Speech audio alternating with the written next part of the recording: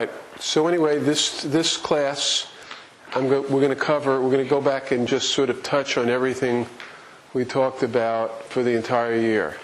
But besides just going back and repeating everything, which I'm not going to do since we can't do that in an hour and a half, I'm going to try to connect the dots for you so you kind of see what we were doing all year, because it all connects up when you think about it.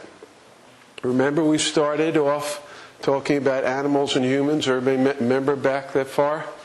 And we talked about like what people like and the difference between people and other animals, since human beings are animals as well.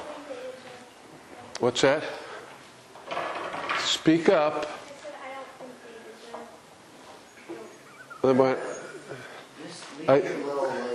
Is this important?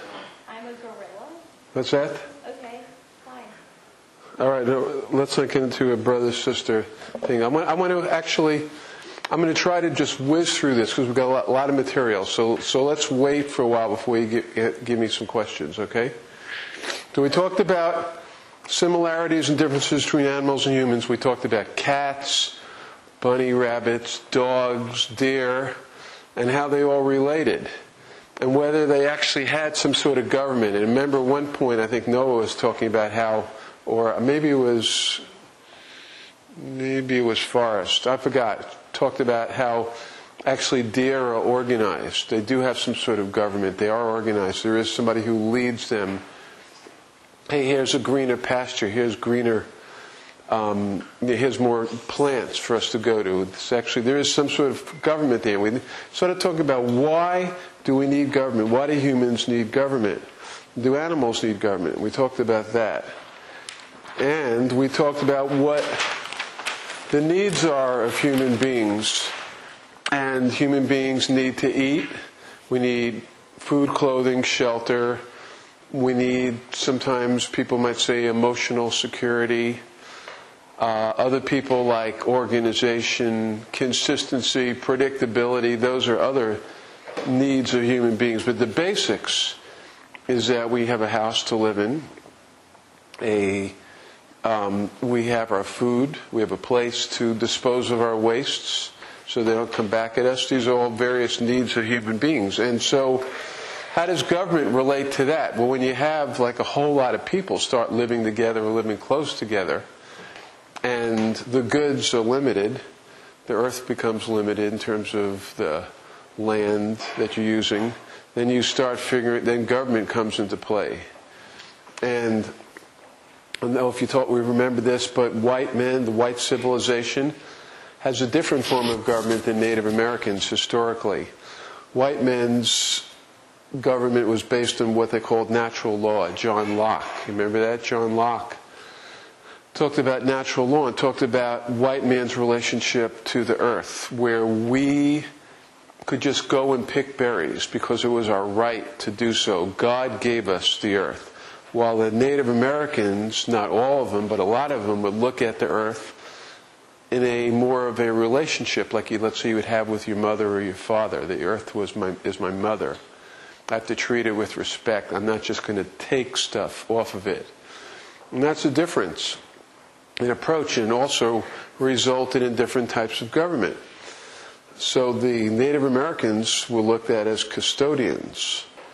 Now, in the government, actual government of the Native Americans, remember Mark Madrid was with you guys and talked about that, and he talked about a little bit about how the mothers of the clan would pick the leaders. They would decide early on which person, either a boy or a girl, was going to be a good leader, and that's how the leaders were chosen. While in white man's world, it's totally crazy. Who's been following the Obama, Hillary Clinton election? I mean, it sort of gets down to who's wearing an American flag in their lapel, whose preacher is more obnoxious.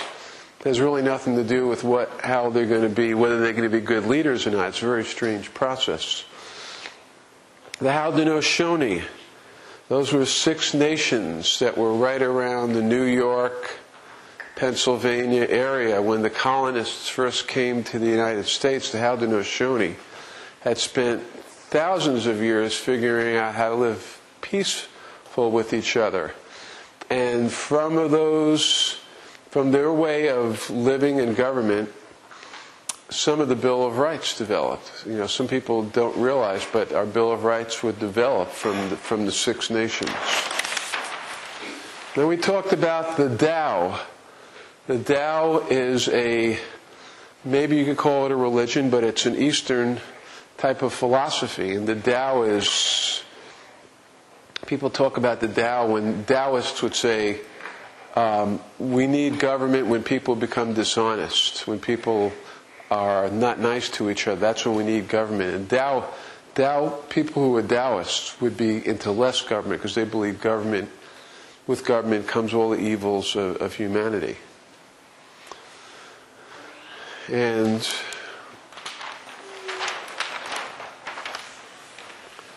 then within government, what happens? Certain people have power over you. Remember we had a policeman here? Well, that policeman, actually, you even recognized that policeman. That policeman, huh? That was who? No.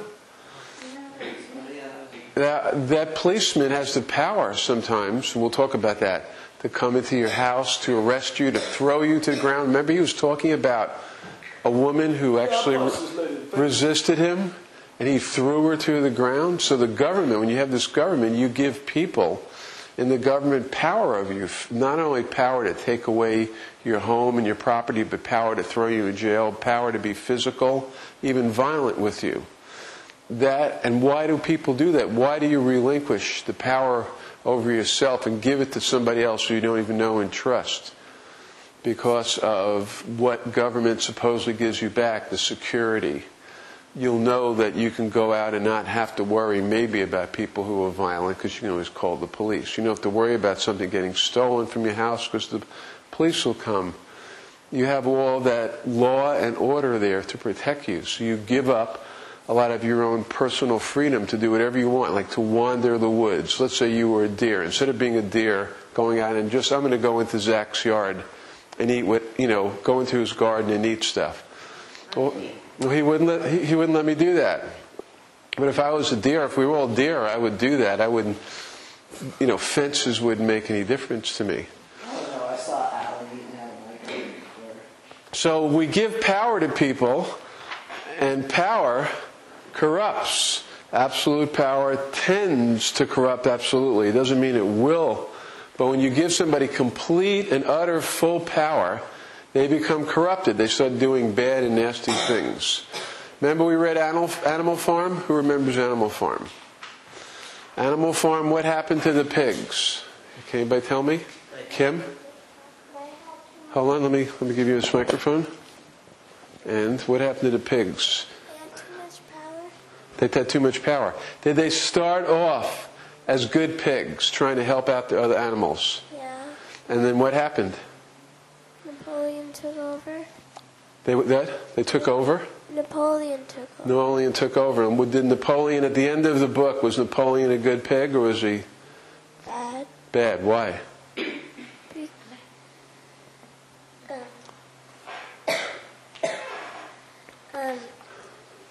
Because he chased away Snowball with dogs and he killed too many animals. Right. All right. So what happened to Napoleon is Napoleon started off as a good pig.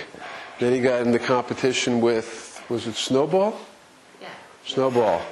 And he decided he didn't want to share the power. So he knocked off Snowball. He had the boys rub him out. And so that happens everywhere.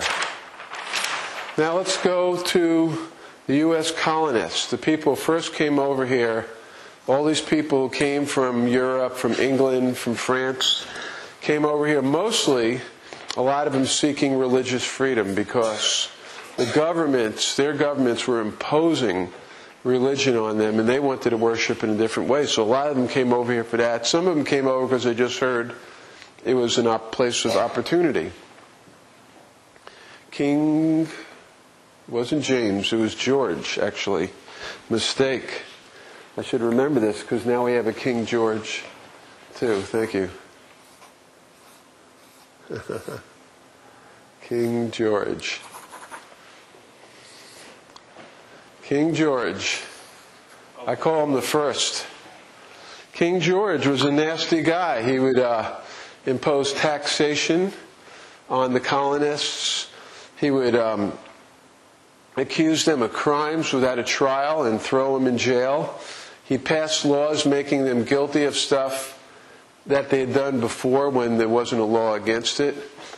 He did all these things, and the colonists didn't like it. And finally there was a revolution, the American Revolution. We threw out the king and we put in place a constitution. The first thing we had, there was a bunch of colonies, and all the colonies were afraid of giving too much power to the central government. So they were very concerned about states' rights. That was really important. The states having the right to decide things and not have the central government tell them what to do. It was also important to have a balance of power and limit the executive power. So whoever was the president wouldn't become like another King George. In fact, we do have a King George today. There was also, they put in this thing in the U.S. Constitution called habeas corpus. Who knows what that is? Habeas corpus. Show them the body. In other words, Christina, if they arrested you, they'd have to, within 48 hours, they'd have to bring you to, excuse me, a courtroom. And your parents could come and say, "Where's Christina?" Here she is. That's habeas corpus. They have to show the body. Then there's bills of attainder. They didn't want those. They threw those out too.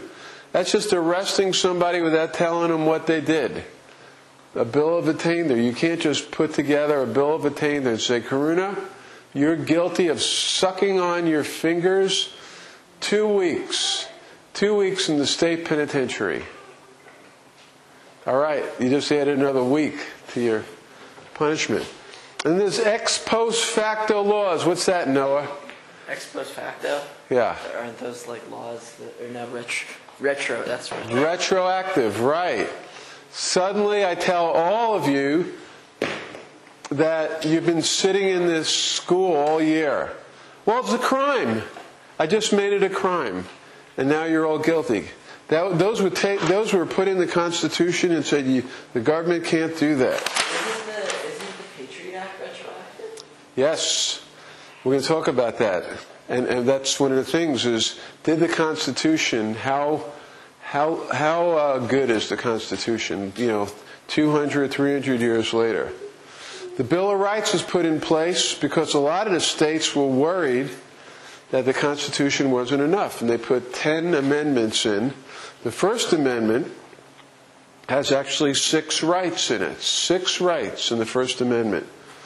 Free speech, the right to assemble, get together in a public place, the right to have your own press, right to practice your own religion, the right to be free from state-sponsored religion, and the right to petition the government. 6 rights within the First Amendment.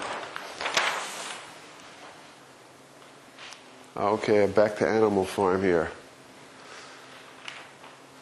And this is always something to be aware of when any group you're in, whether it's a school group or a group of friends or any sort of government. People generally start off, the most idealistic people start off idealistic, and then later sometimes they become not so idealistic. Happened here on the farm. Started off a very idealistic community, and then some people are still idealistic, but others dropped it.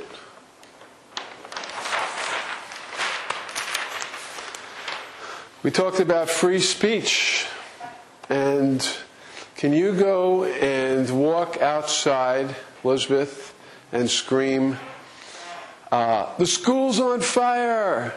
School's on fire." If it isn't, could you do that? Capable of it? No, I mean, would that be legal? Would you be allowed to do that under the First Amendment? Don't think so. Huh? Don't think so. That's right. Why not? Why wouldn't you allow to do it? You can cheat and look at here, take this mic, and look at the first thing I wrote here. Clear and present danger. Clear and present danger. You can't say something that's going to create a clear and present danger. So if you started shouting fire, everybody would stomp out of here. You all would knock me over. Karuna would like run over me, take her heels and kick me in the head as she was panicking to get out the door. She'd probably break my nose because she was panicking to get out because Elizabeth said fire. And so poor Alan would get hurt while all his students would be running over him, knocking him out of the way. And the downside of this story is? What's that? The downside of this story is? The downside? Okay. So you can't say anything that's going to create a clear and present danger. You don't have the right under the First Amendment. Also, fighting words. I can't say to Noah, I'm gonna break your nose. Because he could say... Both of your noses. Exactly. None of that language is protected under the First Amendment. Unless, of course, we were all kidding. I was. All right. So is that... Arrest him! What about Fighting words. Fighting words. Isn't declaring war illegal then? There you go. That's a good... Well, it's under the First Amendment. It wouldn't be protected speech under the First Amendment. Libel and slander. You can't just say anything nasty about somebody else, unless it's true. You can't go around and say nasty things about people That you don't know? that you know or don't know if they're not true. If they're true, then under the First Amendment you can. Then there's obscenity. Everybody knows what that is, right? If you know what it is, I'd be surprised, because nobody really knows what it is. Obscenity is, to some people, like John Lennon wrote the song Lucy in the Sky with Diamonds. He thought it was a kid song. And some people thought it was the most obscene song ever, and they wanted it banned off the radio because they thought he was actually talking about LSD. And people thought that was obscene. He would write a song about a drug that was like a kid song. And so some people thought that was obscene, and they tried to get it yanked off the radio. Then the Dixie Chicks said they didn't like the idea that they were from the same state as George Bush. A lot of people started burning their records. They thought they were obscene. So obscenity is a very subjective criteria. Nobody really knows what that is. Now let's go back to what government is supposed to do. Government's supposed to protect us, make sure we're fed, food, clothing, and shelter, make sure we don't come to any harm. How does having limits on free speech protect us? Do you know, Elizabeth? How do you know? How does it protect us? Do you have any idea? Well, you knew about the present danger. That does protect us. We're protected. But what about libel and slander? What about if you wanted to go around the school and badmouth me? Like Alan Graf, he's... And I... You have to say real words. And all the stuff you said was untrue. And then I could sue you. I could say, and you'd say, well, I'm protected by the First Amendment. I can say whatever you want. And I said, no, you're not, because you were you committed libel and slander. You said bad stuff about me that was not true. Why should the government step in between us to protect me from your bad mouth? Because Wait. it causes emotional harm to you. Emotional harm to me. So you think the government should be protecting my emotional state against you? Think that's good? You think you want government doing that? Reputation. Well, yeah, your reputation. My reputation, oh my God. Well, that'd be true, you know. So we want government doing that? Is that what we're giving government power? Give them guns and weapons to protect my emotional state. And that's what we want government to do? That's America. That's America, home of the free. Okay. Freedom of religion and freedom from religion. Can you have a Christmas tree in a public park? The center, the town, the middle of the town. You've been in towns where you've had a big Christmas tree? Yes. That okay? Not really. Not really. Why not? Why don't you think it's okay to have a big Christmas tree in the public square? Why not? Because it's a symbol of the Christian faith. And Not supposed to. People are supposed to have freedom from other people's religions. all right, and in the public park, which is a government-owned, Yeah, there's it has to be the government. separation of church and state. Right. So anybody can have a Christmas tree on their private property, but if you had a Christmas tree in a public place, especially like a public park or in the courthouses, there was one judge who insisted on putting up a copy of the Ten Commandments in his courthouse. And he finally had to take it down. He was really mad that he had to, but he had to take it down. So, how about the ability to worship any way you want to? What about people who use peyote, which is a cactus, to worship? Native Americans. Can they do that? You should be... I think blue peyote is illegal, but I'm not sure they can do all of it. Yeah, only certain... You have to be part of the Native American church to do this. But what about if you weren't part of this church? Zach, you decided you want to use peyote as your religion. You're not a Native American. You're just some white boy. You want to use some drugs to see God. That sounds totally like me. Sound totally okay. You're on YouTube now. Remember that. I'd not like to know from people on YouTube that was sarcasm. That I was just joking. I'm protected by something. That's right. He's protected. And so, all right. So, okay. So, who decides? Why do Native Americans get to use peyote for their religion, but not poor old Zach, who sarcastically would like to worship God through the use of cactus? Strange. Who decides that sort of stuff? The government? We don't know. You know, that's it. Then there's freedom of the press. For us or for Rupert Murdoch? Rupert Murdoch is just bought... Are you making a point? A statement? Street Journal. Rupert Murdoch is just bought the Wall Street Journal. What else does he own? Fox News. He's buying He owns the New Yorker. the New Yorker, the New York Times. Yeah. LA Times. So what do you think about one guy owning all of the big press in the world? Do you think that's freedom of the press? Well, if I owned it all, it would be. If you owned it, it would be. Okay. Cracks in the Constitution. Cracks in the Constitution. Some people said the Constitution is supposed to protect us from tyranny, from another King George. Has it done that? No. Who said no? Did you say no? You said no. No? You said no? Tell me why. Why isn't the Constitution protecting us? Speak up. Because now we have another King George who's just, I don't know,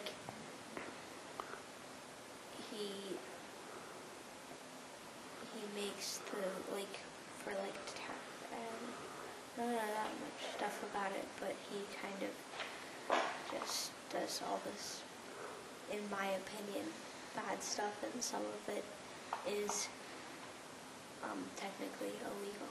Right, like snooping on people, And like and declaring war. declaring war illegally. How about locking up people without them even going to trial? That is the bill of attainder. They get to go to Cuba. That's even better. Habeas corpus. By the way, if you ever get a chance, there's a new movie out called Harold and Kumar, Escape from Guantanamo Bay. Yeah. It's hilarious. Was it actually decent, Alan? It was decent. I was thinking that. Very funny. Very funny. So, there's the tyranny of the majority. Okay, look at what's happening in the presidential elections right now. Obama is like being criticized because he's not Christian enough. Who cares? Obviously, a lot of people care, and that's become very important. You know? I'm a woman. Pick me. Yeah. And so, does the Constitution protect against the tyranny of the majority? Does it protect against unlimited executive power, corrupted power, the president that spies on us? Okay. Remember we had Ray Abalea here? Remember Ray? Code Pink? Everybody remember her? Yeah. And she was an activist. We did this whole thing with a big, was it a train of sort? Yeah. Well, does everybody know what an activist is? Activist is someone who is active, who tries to make changes. Why be an activist? To do good? Just to do good? Cause trouble? Attract girls. Oh, I didn't write that. It makes things interesting. Attracts girls. Dude, question authority, man. All right, how about for all you girls? Do you want to be an activist to attract boys? Or, I don't know, if you even attract other girls? It's okay. Attract whoever you'd like to attract. How about that? Well, who's interested in being an activist? I am an activist. You are an activist. Who else? You? Yeah? Being active, being engaged, yes? To some degree. A little bit? I know, being active sounds hard and I'm lazy. All right. Sounds hard and you're lazy. Okay. We're going to take a 10-minute break and come back and keep going on the Fourth Amendment. So I'm just covering all this stuff, okay? And everybody's taking notes. If you don't, I'll put this thing up on YouTube in the next couple of days so you can look at it. But the test, again, is going to be in all the stuff I'm covering today. We'll see you at 25 to 5. Everybody can take a break.